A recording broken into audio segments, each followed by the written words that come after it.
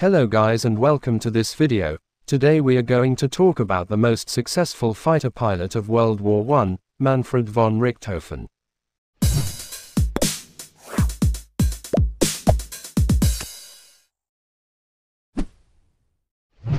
Manfred von Richthofen was a German fighter pilot during World War I.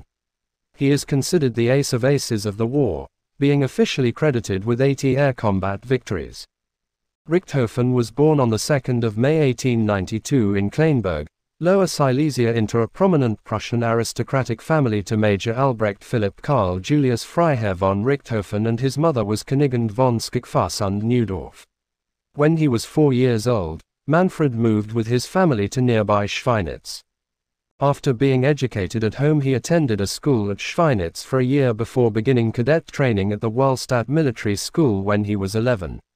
After completing cadet training at the Grosslichterfeld Preußische Hauptkadettenanstalt in 1911, he joined an Uhlan cavalry unit, the Uhlanen Regiment Kaiser Alexander der III von Russland, and was assigned to the regiment's 3 Escadron.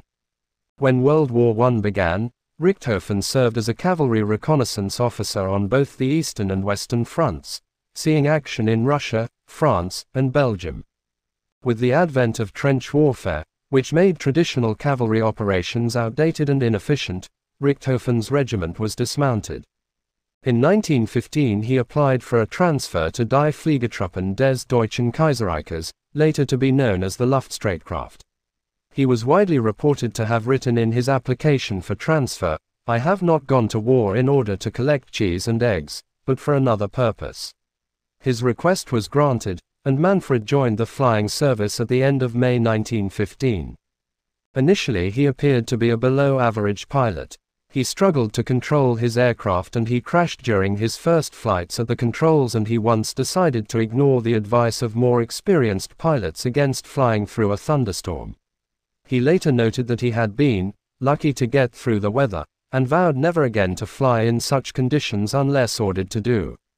Richthofen scored his first confirmed victory when he engaged 2nd Lieutenant Lionel Morris and his observer Tom Rees in the skies over Cambrai, France, on the 17th of September 1916. After his victory, he contacted a jeweler in Berlin and ordered a silver cup engraved with the date and the type of enemy aircraft. He continued to celebrate each of his victories in the same manner until he had 60 cups, by which time the dwindling supply of silver in blockaded Germany meant that silver cups could no longer be supplied. Richthofen discontinued his orders at this stage, rather than accept cups made from base metal. On the 23rd of November 1916, Richthofen shot down his most famous adversary, British ace Major Lionel Hawker VC. The victory came while Richthofen was flying an Albatros D2 and Hawker was flying the older DH2. After a long dogfight, Hawker was shot in the back of the head as he attempted to escape back to his own lines. Richthofen received the Paul Emerite in January 1917 after his 16th confirmed kill, the highest military honor in Germany at the time. That same month, he assumed command of Jaster 11, and after becoming the squadron leader he took the flamboyant step of having his Albatros painted red.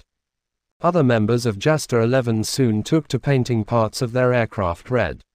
Their official reason seems to have been to make their leader less conspicuous, to avoid having him singled out in a fight. In practice, red coloration became a unit identification. The German propaganda made much of it by referring to Richthofen as der Rotkampfflieger, the red fighter pilot. He was also called the Red Baron for this reason. Richthofen led his new unit to unparalleled success, peaking during Bloody April, 1917. In that month alone, he shot down 22 British aircraft, including 4 in a single day, raising his official tally to 52. By June, he had become the commander of the first of the new larger fighter wing formations. These were highly mobile, combined tactical units that could move at short notice to different parts of the front as required. Richthofen's new command, Jagdgeschwader 1, was composed of fighter squadrons number 4, 6, 10, and 11. JG-1 became widely known as the Flying Circus, due to the unit's brightly colored aircraft and its mobility, including the use of tents, trains, and caravans, wherever appropriate.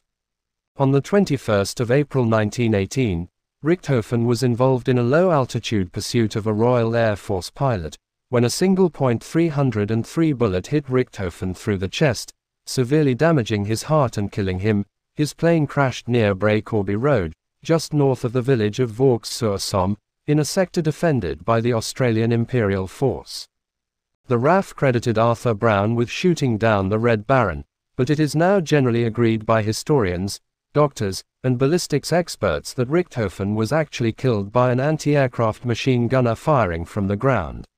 The Red Baron was given full military funeral by the Allied forces and was buried in a cemetery at the village of Batangles.